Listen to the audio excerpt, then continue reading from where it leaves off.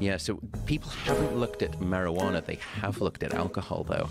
Exactly that. So what happens is if you look at alcoholics, they will have something often when they come off alcohol, something called delirium tremens. What happens is that the alcohol has been blocking dream sleep for so long, and the pressure for dream sleep is built up so powerfully in the brain, it actually just spills over into wakefulness. Whoa. And so the brain just says, look, okay, if I'm not going to get this dream sleep whilst you're asleep, I'm just going to take it whilst you're awake. And so you start to essentially dream while you're awake. It's this sort of collision of two states of consciousness. So you get delirium.